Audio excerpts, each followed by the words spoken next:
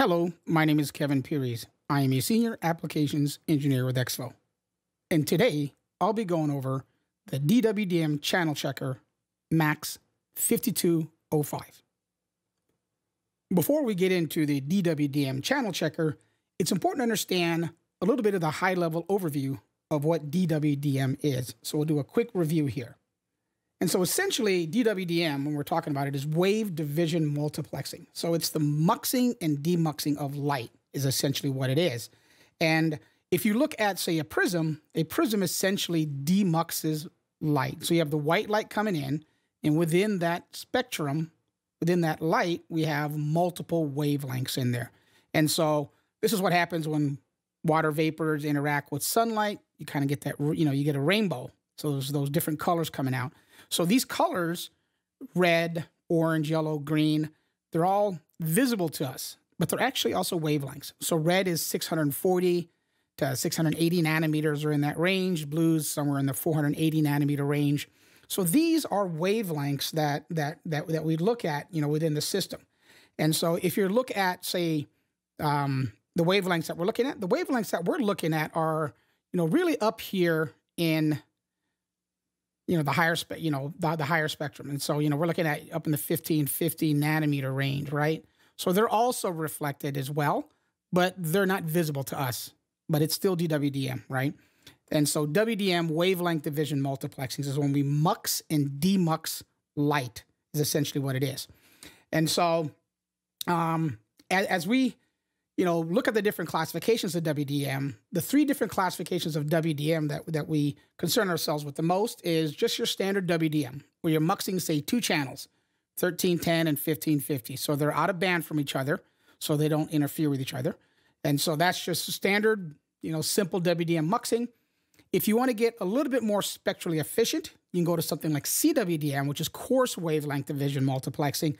So up to 18 channels. So it's a very cost-effective way to deliver wavelengths. And there's a 20 nanometer spacing between 1271 and 1611. So every 20 nanometers, we have a wavelength in there. So it's really a great way to really take more advantage of your infrastructure and provide more spectral efficiency. Now, for ultimate spectral efficiency, we step up to DWDM, or dense wavelength division multiplexing. So you're getting a lot tighter channel spacing, 0.8 nanometers or less, 50 gigahertz, 100 gigahertz spacing. This is where we start getting into the C and L band. So up in your 1528 area to 1625 region. So we're way up there in the spectrum. And so that's basically where we're going to focus most of our time here today, talking about the MAX5205, which is a channel checker for the DWDM range. And so when you look at a MUX, so we looked at the prism earlier, a MUX essentially takes multiple wavelengths and will mux them onto a single fiber. And so in this example here, we have a 4-channel system. It could be 4 channels of 10 gig. It could be 1 gig, 100 gig, so a lot of mixed types of signals, but they'll get muxed together into a single fiber and then sent down the path. And so that's kind of from a very high level what it is. And this is all running across a single fiber.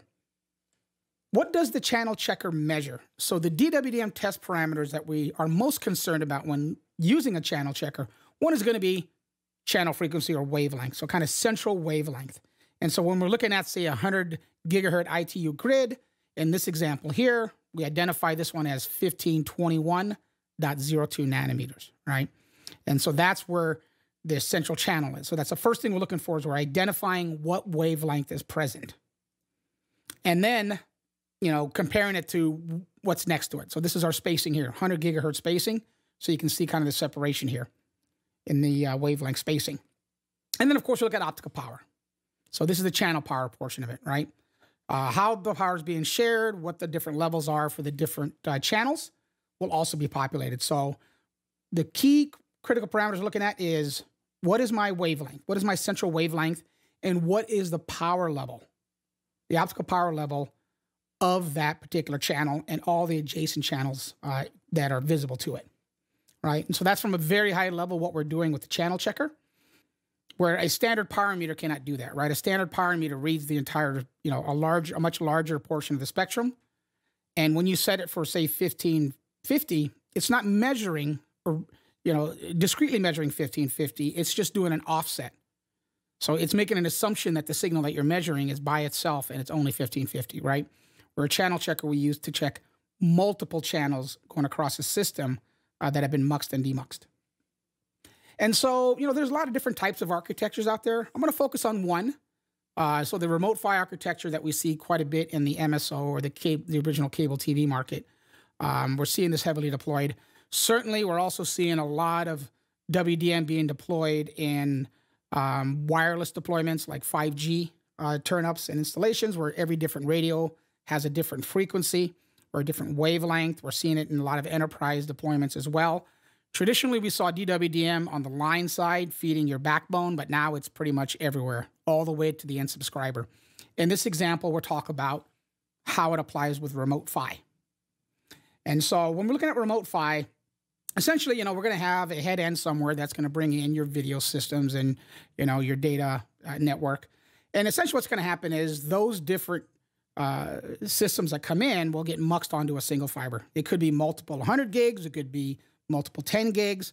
Obviously we're getting into higher bit rates and multiple channels. So those will get muxed down the fiber and then sent down and then at some point demuxed. So, it could be a very complex network where you have demuxes, cascaded demuxes where some channels drop and some channels just go straight through.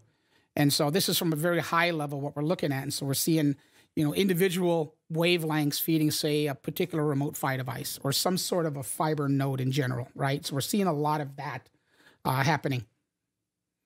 And if you look at, say, a channel list, so this is a 100 gig channel plan. And so just your standard ITU wavelength grid system here. In this particular one, we'll look at, say, 100 gigahertz spacing.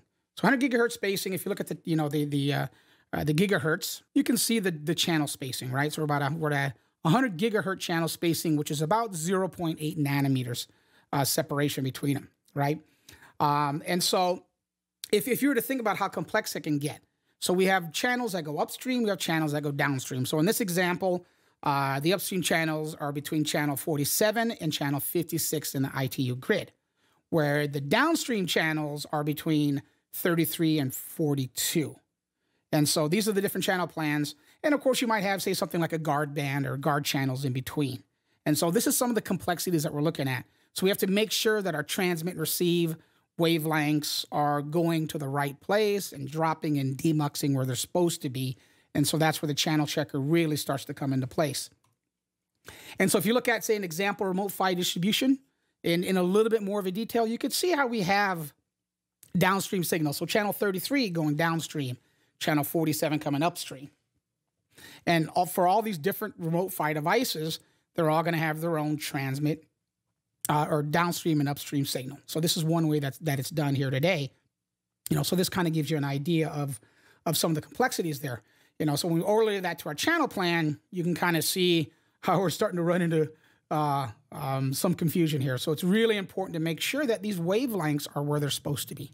And so that's where the channel checker comes into play. So you would go to this location, you would plug in, you would do a scan, and it would identify the channels that it sees going through that, going to that device. And so that's when we get into the MAX5205. So the MAX5205 is our DWDM channel checker. And so I'm going to run through a little bit of what it looks like, and then I'll kind of show live demo of how to pull up a trace and how to analyze it. And so essentially, the MAX platform, so that's the platform this is on. So it's a compact, ruggedized platform for the field. And the module that's attached to it is the 5205. So again, this is our DWDM channel checker. So it'll do channels 12 to 62. You can either look at something in a bar graph or in a table, and we'll get into that when I show that later on. Just kind of a quick view of what it looks like and the sizes and the different interfaces. So it is a touch screen. We have some soft keys on there for from easy navigation. And of course, we have all your standard Ethernet, USB options on there as well, VFL, a lot of different types of interfaces on the top of the actual unit itself. And if you look at the interface, this is what the interface looks like. And so I'm going to jump straight over to the VNC. So I'm VNC'd into a 5205 now. So this is my MAX5205. And so you'll see the interface here. And then, of course, up here in the top, this is where we have the optical channel checker. So I'm going to go ahead and launch the optical channel checker, and then that'll start it up. And here we are in the main user interface screen here. So I don't have any traces loaded up here. And so just a quick kind of a navigation around the screen here. So over here to the right, we have different options here. And so what we have here is, obviously, if we're going to do a quick scan, we have the scan option, right? So we can scan, and this will just do a quick kind of average shot, tell you the available channels and their power levels, right? So that's what we're looking at here when we're looking at the actual scan itself. And if you want to do a live trace, then next to it is the live trace there next to it. And then over here is where we kind of manage the files themselves. So if I want to open up an existing file to kind of analyze some testing that I did, maybe compare a previous trace to an existing trace that I just did, that's what I can do there. Save to save the existing results, and then report to generate a PDF. I'll come back to this after I do an actual trace. Further down the menu screen, we have the report info here. And so essentially report info this is where you kind of populate, how to identify this particular test. So put a port ID, location, whatever makes sense for you here, you populate this. So when you save the report or save the trace, it'll have this information in there for you to kind of review. So then we have user preference here, just below it. And then for user preference, I can get in here and I can set display settings, analysis parameters, those types of things. So I can decide what kind of spectral unit I would like. Do I want to see my results in wavelength, or do I want to see them in frequency? So in this particular situation, I'm going to put it as wavelength. What kind of report do I want? PDF or XML, depending on how you want to parse it. So this is all pretty self-explanatory here. As far as default view, so once the trace is completed, how do you want it to be revealed to you? Do you want it to keep whatever view you're currently in, or do you want to have it do something different, like auto zoom into the channels or give you a result table? That's what this does here. I'll just leave it where it's at. And then detection level. So this is where you want to start identifying channels. So any power level that is lower than -50 dBm, don't show me, right? Don't count that as a channel.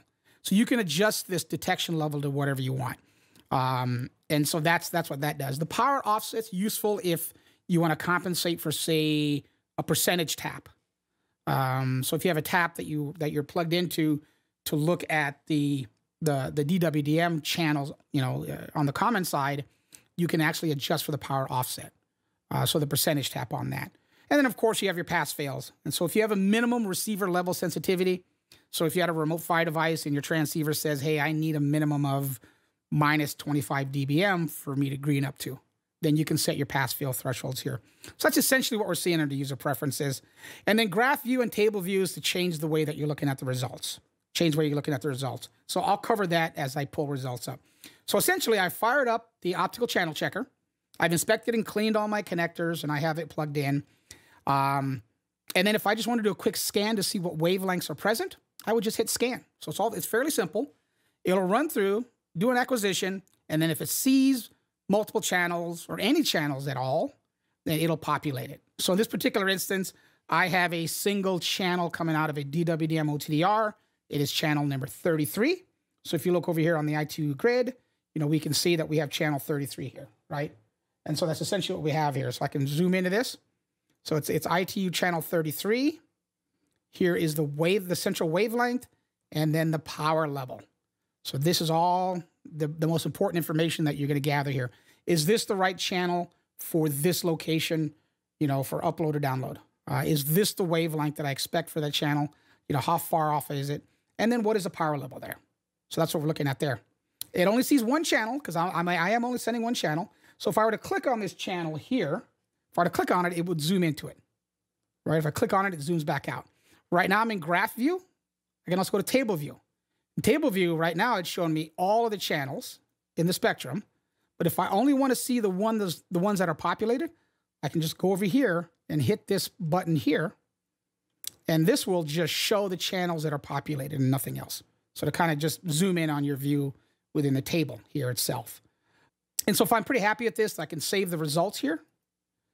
to a .occ file. I can give it a name, that type of things. If I want to generate a report, I can just hit report here, and then this will generate a report. So I can put the information in here that I would like, and then hit generate, and then a PDF will be generated. To give you an idea what it looks like with multiple channels, let me go ahead and open up, say, a 10-channel system here. This is an example trace that was done on a system. And so right now I'm in the table view. If I go to the graph view, this is what it looks like. So we're sharing channels fairly well here. So this is fairly balanced here. Again, if I want to zoom into individual ones, I can do that. All right, so channel 31, and these are the power levels in dBm here. If I want to look at a table view, again, this is for all of the channels, and this is just for the ones that are populated. So I can really drill down and just narrow in on the channels that I want to see. And if I'm happy with what I see here, if these are the results I want to see, again, we can just hit save, give it a file name, whatever you'd like. And in this case here, I'll just call it, say, something like demo. Demo. Hit OK, and it saves it. If I want to generate a PDF right away, I can get in there, generate a PDF. We'll call this port 001. Give myself a name here. And then some sort of identifier. So this is work order 9874. Something like that. And then I just hit generate.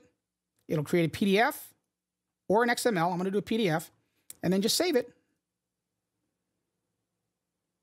And then it'll save it as a PDF. And then now if I want to view the results, essentially, or transfer it or move it, I can either just hit open to go back and review those results, or I can go back to my home screen here under File Manager.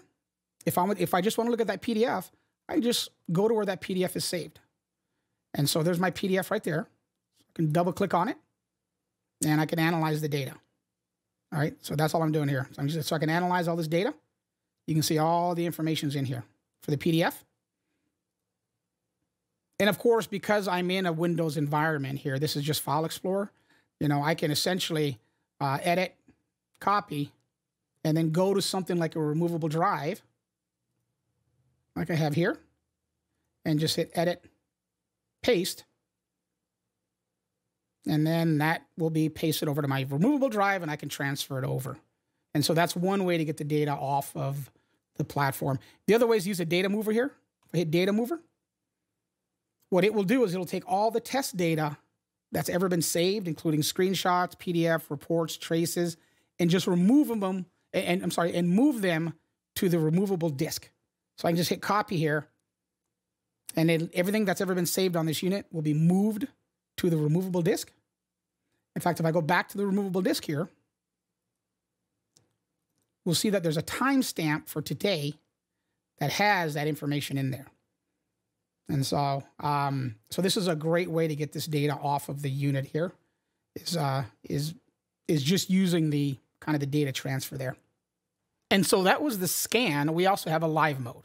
So the live mode, I essentially am looking at the signal in real time. So if we hit live, we'll be able to see that we have an individual channel here. And so we're looking at this in real time. So if you have multiple channels here, if somebody's manipulating the fiber or turning up a new service, you can see these channels kind of join and leave here, right? Which is really, really handy. And if I were to attenuate the signal a little bit, so I'm just bending the fiber here, you'll see my power values will change. And so keep changing and keep changing. And so that's what the live mode allows you to do. So it's really good for troubleshooting and trying to identify where the channels are present, where they're not present in a live environment. And that's pretty much it in a nutshell. That is Exfo's MAX5205 DWDM Channel Checker. My name is Kevin Pearies. Thank you very much.